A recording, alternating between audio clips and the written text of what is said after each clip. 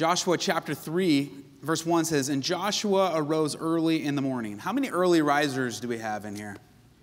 I know Brother Furso is an early riser. I can show you the text on my phone he sent me just about a week ago. It was at 4:30 a.m., and he said, "Hey, LC, you up?" It was on my day off, so I told Brother Furso the next day, I said, "Hey, just for the record, I'm never up at 4:30. You don't even have to ask. I'm never up at 4:30. To this day, Ashley said, "Well, what did he need?" I'm like, "I don't care. It was 4:30 in the morning. I don't care what he needs." So I still, to this day, I need to ask him what that was all about. But Joshua rose up early in the morning, and they removed from Shittim and came to Jordan, he and all the children of Israel, and lodged there before they passed. And it came to pass after 3 days that the officers went through the host, and they commanded the people, saying, "When you see the ark of the covenant of the Lord your God, and the priests, the Levites bearing it, ye shall remove from your place and go after it. And there shall be a space between you and it, about 2,000 cubits by measure. Come not near unto it, that ye may know the way by which ye must go. For ye have not passed this way heretofore." And Joshua said unto the people, "Sanctify yourselves, for tomorrow the Lord will do wonders among you." Let's pray. Heavenly Father, I thank you so much again for your word and the opportunity that we have tonight to come and to gather and to hear from you. And God, I pray that you would show us things from Scripture tonight that would challenge us and convict us and change us, Lord. And we pray all these things in Jesus' name. Amen. There was an article I came across this past year entitled, "The Things Our Bosses Said a Lot Last Year." The things our bosses said. It was a New York Times article. And there's a firm called Centio. And Centio is a research phone. And they track over 20,000 corporate phone calls. So between CEOs and investors, this firm tracks these phone calls and really tracks actually even the verbiage that is used during these phone calls. Well, as you can imagine, the phone calls between CEOs and investors last year were quite different than other years. One of the phrases that was used quite frequently was the phrase, "You're on mute." You're on mute. It had an increase of 1,000% year over year. Technical difficulties was a phrase that was tracked over 300% more year over year. Work from home was also used more often. The new normal. How many of you guys have heard that phrase? The new normal, up 500%. Stimulus, that word was up 700% year over year. Furlough, that was up over 4,000% year over year. Challenging was up 70% year over year. But can you guess the one word that was used more than any other year over year? It was up 70,000%, and it appeared almost on every phone call. And it was the word unprecedented. How many of you heard that on maybe a news channel? You've heard that. Maybe you used that word. In fact, 2020, Webster Dictionary chose unprecedented as the word of the year. And we look at last year, and of course, a lot of uncertainties last year, and these conference calls were of economic nature primarily, but it certainly was an unprecedented year. But I believe for us right now, we stand at a place that is also unprecedented spiritually. The attacks that Satan is launching against our youth, against Christianity. I joke about the word of the year, unprecedented. A couple years ago, the word of the year was post-truth. The year before, unprecedented, 2019, the word was non-binary. We're living in different times, certainly. And although to us we may see like this is unprecedented, one of the things I want to make clear right off the bat was that God has not changed.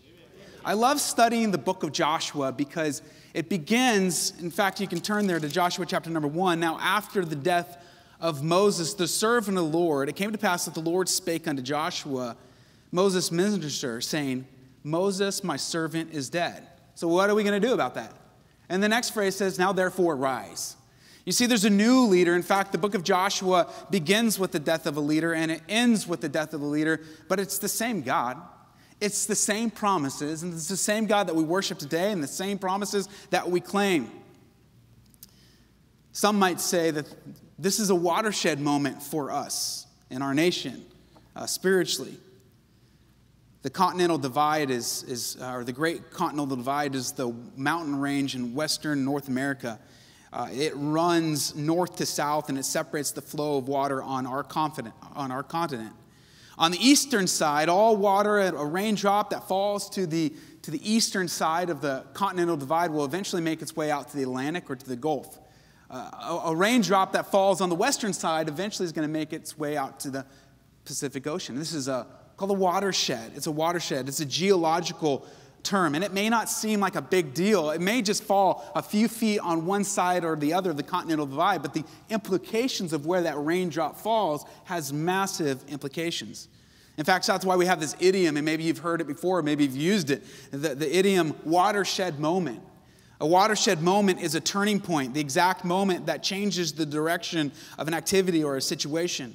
A watershed moment is a dividing point from which things will never be the same. It is considered monumentous, though a watershed moment is not often recognized in hindsight. And we just celebrated the 35th anniversary of our church. God has been so good to us, but I believe in many ways we're standing in a watershed moment. I believe we're standing in a moment where the implications of what we do for Christ in the next year, in the next few years, and I believe that the decisions, I told this to the teens, the decisions they make at teen camp, it may not seem like a big deal. They may get home and things might feel like normal, but I believe many of those decisions were watershed decisions where the implications of those decisions are not seen for years. And so here we find the children of Israel. They're at a watershed moment. If you understand the history of the children of Israel, they had just spent 40 years wandering. An entire generation had essentially died off. And this was, God's promise was still valid. It was the same God, same promise. But this was a new generation. There's definitely some generational implications in this passage. This is a new generation. This is their opportunity to put their faith to the test, to prove God. This was a critical moment of transition. Here they were going to go from wandering to conquering. They were going to enter into that promised land. This was also a period of unprecedented vulnerability. They're about to cross the Jordan River. We'll talk about what the Jordan River looked like historically at that time. But this is a point where, even from a military perspective, they were vulnerable. And so this was going to take courage to go. And this was their generation's defining moment. But there was a promise, and Joshua is reminded by God, and if you read through Joshua 3 and Joshua chapter 4, there's a lot of repetition, because what we find here is God telling Joshua, Joshua telling the people, and we find it repeated again throughout these passages. But the promise is there that the Lord will do wonders among you. And I believe that we still serve a miracle-working God. I still believe that we serve a God that's in control and a God that wants to do miracles among us, to do wonders among us. I believe we serve a God that wants to see teenagers to grow up and be pure and live for Him and have families as defined by Scripture. I believe that's the God that we serve, and I believe God will continue to do wonders among us. This was a giant test of obedience. Would they obey God's instruction? This is a giant test of faith for this generation. Would they cower in fear, or would they cross the Jordan River with boldness? As soon as they cross the Jordan River, they're in enemy territory. There would be battles that would be fought. They're less than 6 miles away from Jericho. In fact, Jericho, the inhabitants of Jericho, they know what's going on. They're aware of who's there. And this is a watershed moment, a defining moment. The Bible tells us in verse number 15 of this passage, the river was flooding. The Jordan River overfloweth in all its banks at time of harvest. The point of their crossing was, as I mentioned, less than 5 miles away from the city walls of Jericho. And verse number 16 says, and the people passed right over against Jericho. Well, how many people were crossing? And this is a picture of the Jordan River. If you have the opportunity to visit the Holy Land, like I know you have, Brother Houck, many times, you look at the Jordan River, and there's some parts of the Jordan River that are kind of deep and wide like this, and there are other parts that are very unimpressive, right? There are parts of the Jordan River that you look at it and you're like, I could jump through that, you know? If you have a map in the back of your Bible, you can see a map during the conquest of Canaan, and then you see the Dead Sea, you see the Sea of Galilee, and the Jordan River flows all the way up. There's a few interesting things about the Jordan River. One is that the entire Jordan River is below sea level.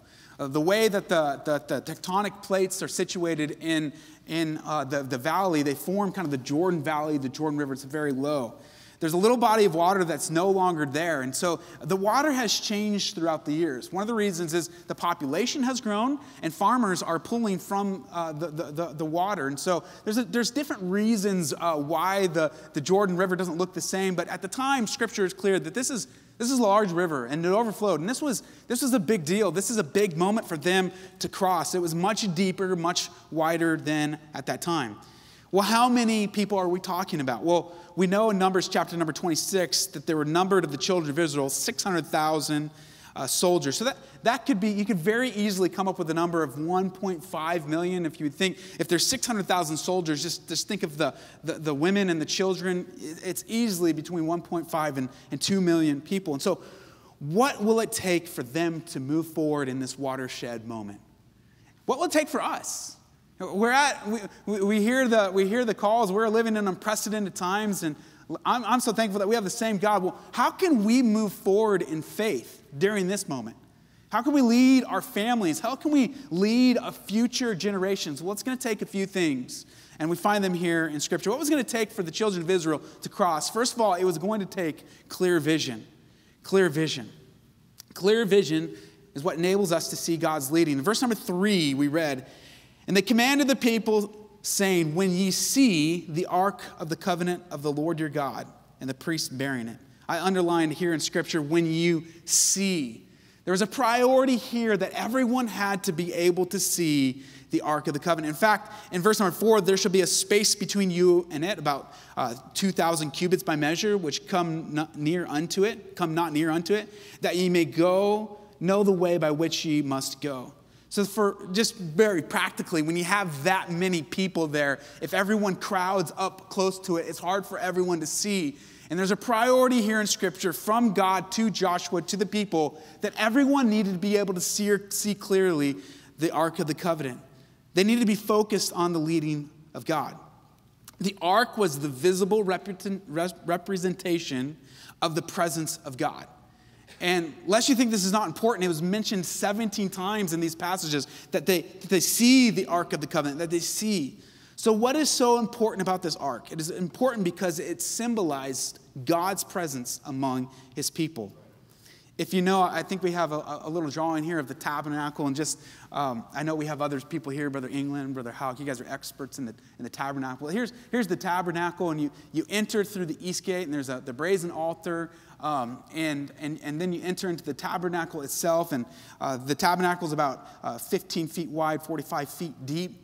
And when you enter, there's the table of showbread, there's this golden menorah, the altar of incense. And then, of course, there's the holy place here, and then there's the Holy of Holies. The Holy of Holies is about 15 by 15 by 15. And this is where the high priest could enter once a year on the Day of Atonement to enter into the manifest presence of God here in this place. And there's one piece of furniture here, and that was the Ark of the Covenant. The Ark of the Covenant was about 3 feet 9 inches long, 2 feet 3 inches wide, and about 2 feet high or so. It was covered with gold both inside and out. The lid was pure gold. There were 2 figures, 2 angels facing each other on either end. The wings were stretched out and upward, nearly meeting directly above the cover. It was in that space above the lid between the wings of the angels that God was symbolically understood to dwell. And this is what God told them in Exodus chapter number 25. He said, "There I will meet with thee, and I will commune with thee from above the mercy seat, between the 2 cherubims, which are upon the ark, and the testimony of all things will I give thee in the commandment unto the children of Israel." And so the Ark of the Covenant, it was a big deal. In fact, the sons of Aaron would be their responsibility to help carry the tabernacle. So one family would take up all the cloths of the tabernacles, the skins, the cloths, the curtains that would made up the tabernacle. Another son would take all the poles, all the structure itself. And then another family would take literally the ark itself. As the ark would be moved, it was most likely it was covered in this time because it was the presence of God. And in the Ark of the Covenant, we see some things. We see the holiness of God. With the box, inside the box were the stone tablets of the law that had been given to Moses. Those tablets were broken, a good reminder that breaking God's law is an assault on God. We see the holiness of God, the holy place. We see the justice of God. It was in the space above the lid of the ark where I mentioned that God was symbolically understood to dwell. And the whole ark is a picture of justice. In fact, there was one point, if you remember, that Aaron and Miriam and Moses were brought in, and there was justice was executed there. And the ark is a picture of justice. But the ark is also a picture of mercy, because it was on the mercy seat once a year that the high priest would come in and sprinkle the blood that was shed for the people as an offering of atonement. In fact, the word for the Ark of the Covenant in the New Testament, if I understand it correctly, is the propitiation. So literally, Jesus became our mercy seat. He became our propitiation. And so the lid was made of gold, and the blood would be sprinkled on the lid. The lid, tradition tells us, the high priest would go in with a rope tied around his ankle in case there in that moment, in the presence of God, he was struck dead because of sin that was in his life. And so Romans 3:25 tells us that Christ was our propitiation. We see the Ark of the Covenant. And this is why it's such a big deal. It wasn't just a piece of furniture. It was the presence of God. It was the presence of God with him. And so if they were going to go forward, if they were going to move from wandering to conquering, they had to keep their eyes focused on God, focus on the leading. If God led, but they refused to follow, they'd have problems like the previous generation. Or if they tried to advance when God was not leading, how many have ever done that? We'll also have problems. Well, how does God lead us today? He leads us by his word and through his spirit. John 16:13. So in this watershed moment, what does God tell them? You got to see me, and you got to see me clearly. And that meant that they need to free themselves from any distraction. The Bible says, when you see the ark of the covenant and the priest of Levi is bearing it, then you shall remove yourself from your place and go after it. Whatever you are doing, put it down. Put it down and go after the ark. See, God deserves our complete attention. We live in such a distracted world, don't we? Our attention spans get shorter and shorter. Have you ever talked to somebody, and as you're talking with that person, they're talking and they're nodding, and then they're pulling out their phone and they're looking and they're nodding, and you're like, I'm just going to go. You're not even listening. We've all been there before, right? Maybe you were the guilty party. We live in a distracted world. We're constantly distracted. Our attention is pulled in every direction. But if we're gonna see God do something wonderful in this watershed moment, we have to keep our eyes clearly focused on him. A few years back, we took our family to Disneyland. This is the great days, if you remember it, before masks and social distancing and things like that. I had a picture here of my daughter, Layton. And we heard that the parade was coming. I see families sometimes where they park on the curb and they'll wait all day for the parade. I just think that's ridiculous. I don't have that much patience, right? So what we try to do is we try to finagle our way in, some spot to see the parade. We didn't really plan all that well, but the parade was coming, and she saw Elsa on one of these floats, and she was so excited to see Elsa. She started calling out to Elsa's name, but she's too small. She couldn't see. So what I did is I lifted her up, and I wanted her to get a clear look. And in Scripture, we find here when God says to the children of Israel how important it is for them to be able to see. This is the point here, that they needed to be able to see God leading for themselves. I think of even the generational impact. Parents, we need to make sure that our kids, like I lift up my daughter Layton, we need to make sure that they see Christ. They should see Christ in our home. They should see Christ in our living, in our decisions, in our devotions, in our love for our spouse and our family, in the way that we share the gospel with others. Are you lifting up Christ in your family? Are you helping? Listen, sometimes that means eliminating a distraction.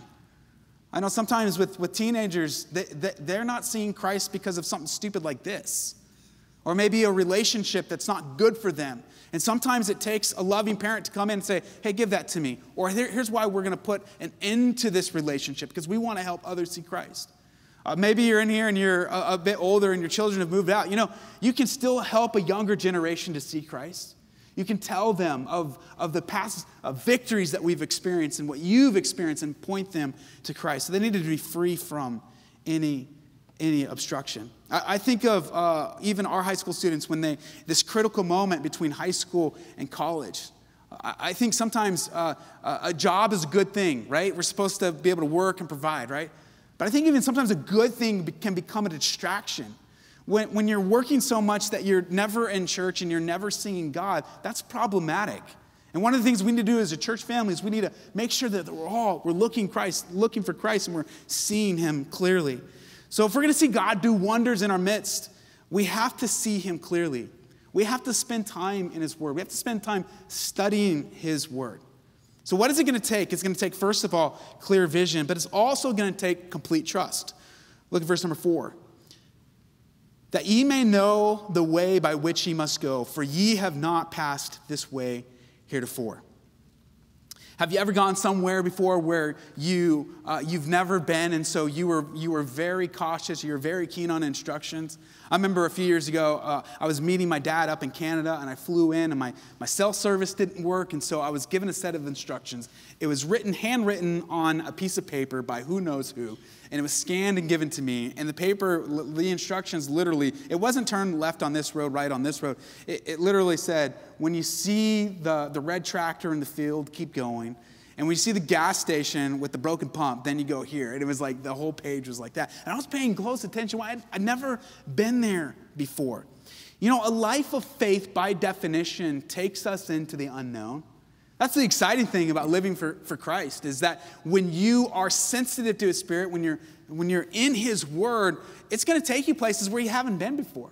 And this is what God is telling Joshua to tell the people. Listen, you need to pay close attention. You need to make sure that you can see God clearly for yourself. Why? Because you haven't been this way before. I think this is another good reminder for high school students and young adults in our church that, listen, you haven't figured it all out, right? If you're in high school, you haven't made college decisions yet. If you're in college, you haven't made marriage decisions yet. And I think that understanding will keep us humble before the Lord that, hey, we haven't been this way before. Pursuing God's will often requires that we follow him through unfamiliar territory. You know, sometimes what we do in unfamiliar territory is we just like to take control, right? We think, have you ever been lost with someone, and if you're not the one driving, you can be very opinionated about it. You should have turned back there, you know, but you would have probably gotten lost too. It's easier for us to do.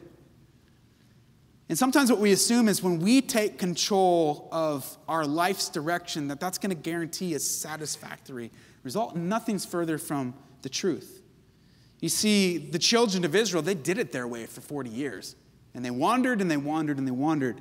And here God comes to them and says, I'm going to do something great, but you have to follow my lead because you've never been here before.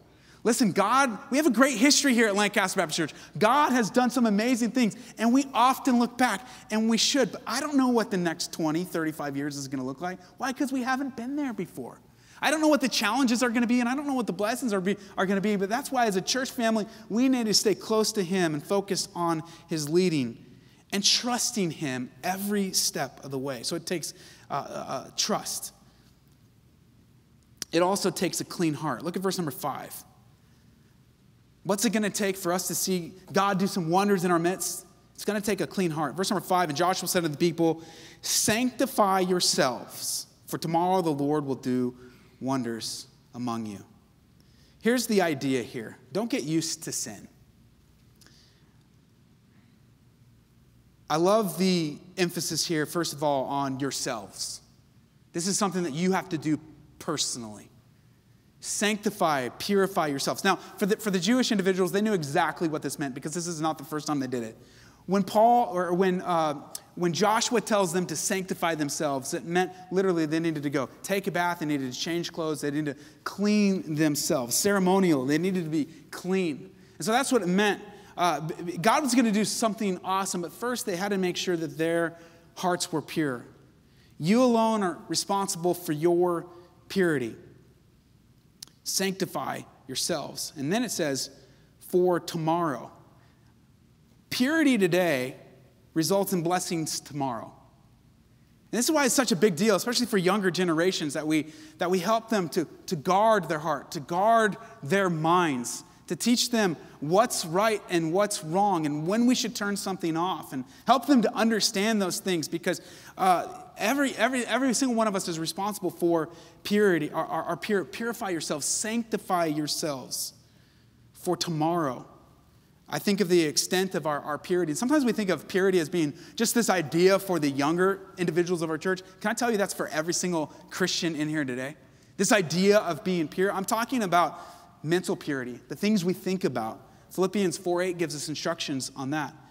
I think about emotional purity, not giving ourselves to someone else or giving ourselves away. Especially, I'm thinking of a dating relationship. I'm thinking of physical purity, and just practical purity, not setting any wicked thing before our eyes. And so purity today results in blessings tomorrow. And Joshua said to the children, verse 9, "Come hither and hear the words of the Lord your God." The Bible tells us, "If I regard iniquity in my heart, the Lord will not hear me." 2 Corinthians 13:5, "Examine yourselves whether ye be in the faith, prove your own selves." So here's this idea of just examining your heart, trying my heart. Listen, the Bible tells us that we don't have good hearts that we need to try to keep from becoming bad. What the Bible teaches us is that we have wicked hearts that can only be changed by the grace of God. And here's this idea of confessing sin. And even Jesus, when he was teaching his disciples to pray, taught them to forgive. And sometimes for a new believer, that's confusing, because we think, well, didn't I already get forgiveness for all my sins, past, present, future? Yes, absolutely, positionally, right? You've taken care of that. But for matters of fellowship, we are taught in Scripture to confess our sins and to confess our faults. And so we need to make sure that we examine our hearts and practice this idea of purity, to sanctify yourselves, to be ready. How do you approach God? They were told the distance, and I think there's two reasons. The first was, it's here in Scripture that they were told the distance themselves from the Ark of the Covenant, so that way they could see the Ark no matter where they were, and then they could go after that. But one of the other reasons I believe the Ark was so in front of the people was because of the nature of God. See, we're not to approach God flippantly. We look at these examples in the Old Testament. I showed you the picture of the tabernacle, and we see that worship in the Old Testament always took place at arm's length. If you wanted to experience the presence of God, well, a few things had to happen. First of all, you had to be a male. You had to be of the right tribe. You had to be a priest. Then you had to be a high priest. And then once a year, you could go in and you can experience the presence of God like that. Well, Hebrews tells us that now we can come boldly. And we should come boldly, but we shouldn't come flippantly. And this is the idea of sanctifying ourselves. Listen, even as we come into a setting like this, and we have conversations and we see people in the parking lot and we cut up before and after, but listen, we should also come with a holy reverence, a fear for God. You know, when you get saved, there's a fear that departs and there's a fear that comes. The fear that departs should be the anxiety, the worry, all those little things in life. Those are the fears that when we accept Christ and enjoy that relationship, those fears go away. But another fear comes, and that is the fear of the Lord. That's what, when we sing Amazing Grace, we hear the phrase, "'Twas grace that taught my heart to fear, and grace my fears relieved." See, there were some fears that were new, and there were some fears that went away. And for us as believers, when we approach God, we should approach him with a holy reverence. There should be a space between you and it, about 2,000 cubits by measure. "Come not near unto it, that ye may know the way by which to go." And so as we come to God, we should come, yes, with boldness, but not flippantly, understanding who he is and a holy reverence for our God. I was talking to Fred Conrad this morning. He was telling me how they took a trip up to Yosemite this week, a one-day trip, 15 hours of driving there and back. I'm amazed sometimes. I talk to people who live in California, and for all the bad things we can grumble about California, there's some beautiful things to see in California. And one of them is Yosemite Valley. If you've never gotten the chance, you should go there to Yosemite Valley. It's a beautiful, beautiful place. Well, the first time I ever went to Yosemite Valley, we entered through the tunnel view. And how many of you have been through the tunnel view into Yosemite Valley? And this is a picture during the winter. It's beautiful. And then there's another picture just outside. This is when you come into Yosemite Valley. This is taken from a parking lot. So literally, you can go and you can see. It's just one of these amazing places where we can observe God's creation on earth. But I remember being my first couple times to Yosemite, I entered through this and we pulled over and parked and we took some pictures. I remember a couple years ago, I told my wife I'd like to take our kids to Yosemite. But we went the back way. We went up to 395, up to, I believe, 120 through Lee Vining. And that was a beautiful drive as well. But it wasn't tunnel view when you entered into the park. And I remember not really knowing where we were, and we've been driving for some time. And I'm talking with Ashley, and I said, I think we're going to be there any time now. It feels like we're getting closer. You enter the park. How many of you guys have been through the back way into Yosemite? So you enter into the back way, but then you drive for a while. And so we drove for a while. And all of a sudden, there it was. There was El Capitan, there was Yosemite Falls, and it was all there, and it was beautiful, but then it was gone. I'm like, hey, Ashley, there it is, and she's like, looked up, and it was gone. And we missed it because we weren't ready for it. And I've been telling her this whole time, like, when you enter the valley, it's going to be epic, Well, if you come around the back way, it is awesome, but it's not quite tunnel view. And we weren't prepared for it, and we missed out on it. Could it be that you haven't seen the grandeur and greatness of God and his majesty because you weren't prepared for it? You ever wonder how two people can come into the same service and one can be deeply touched and another can be looking at their watch, just kind of ready to go? I think a lot of times the difference is who is prepared to hear and to receive. So it's going to take us seeing God. It's going to take us trusting God. It's going to take a clean heart. But finally, it's going to take committed action. We read, and the priests that bear the ark of the covenant of the Lord stood firm on dry ground in the midst of Jordan, verse number 17. And the Israelites passed over on dry ground until all the people passed clean over. In the verse we read earlier, we read the phrase, to go after it.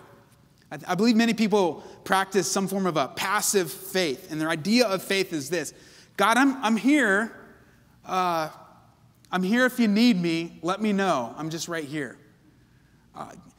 I was reading a few weeks ago, C.H. Spurgeon said something to the effect of that God's promises are not a couch to sit upon.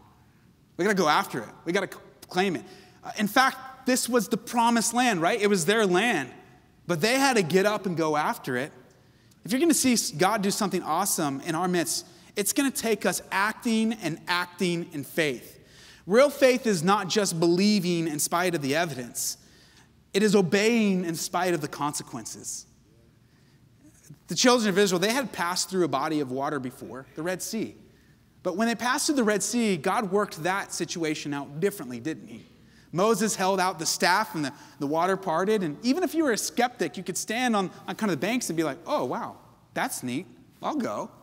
But this time it was a little different. This time it says, I want you to start crossing before the waters part. And they did. And they crossed. And it came to pass after the people removed their tents to pass over Jordan. The priests bearing the ark were come to Jordan, and the feet of the priests that bear the ark were dipped into the brim of the water, for the Jordan overflowed all his banks at the time of the harvest. And the waters which came up from above stood up and rose up upon a heap. By the way, there's a lot of people that try to explain things like this in Scripture. In fact, there was two different times in history. One was in 1200 and one was in the 1900s where the Jordan River stopped.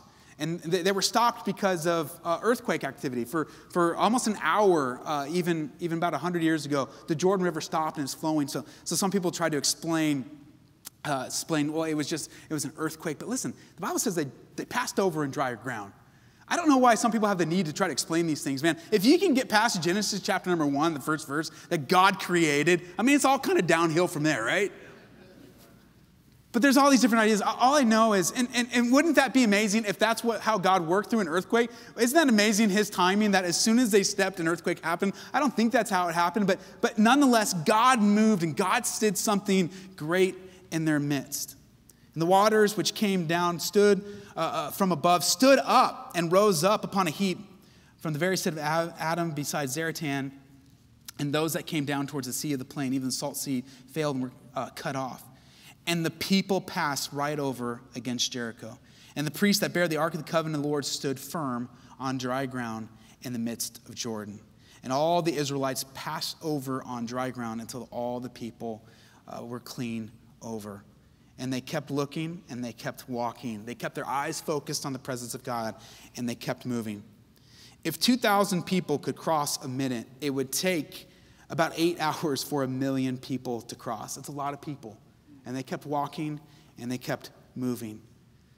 And they were able to see 40 years after, when a generation had kind of squandered an opportunity to claim the promises of God. Now 40 years later, they're entering. And they weren't perfect. They make mistakes along the way. You continue reading throughout the book of Joshua. But God, it's amazing that how God can use a leader and a people that are on the same page and that believe and trust the promises of God.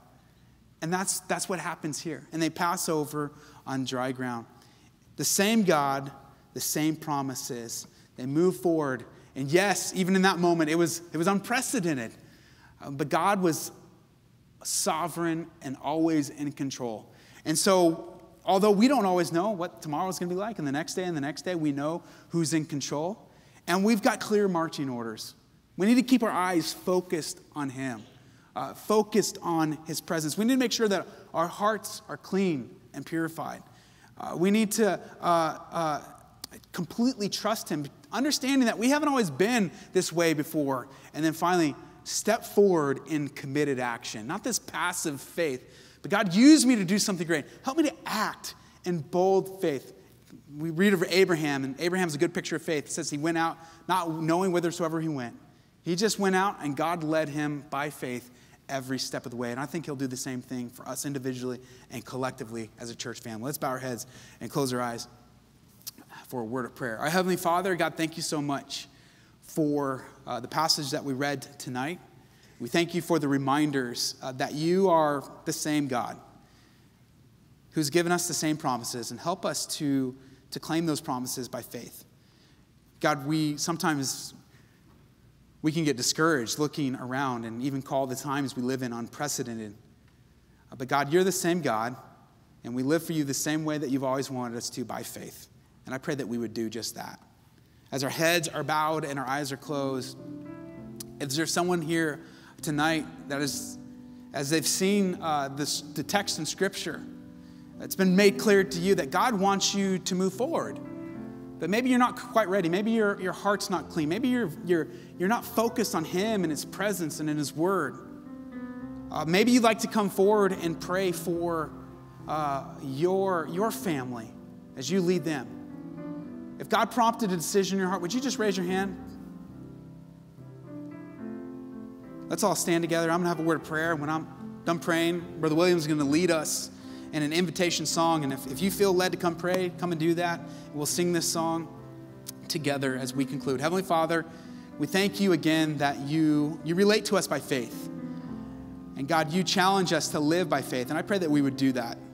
And I pray that we would be a prepared people for you to work in these unprecedented time, in this watershed moment. And we pray these things in Jesus' name. You respond as Brother Williams sings.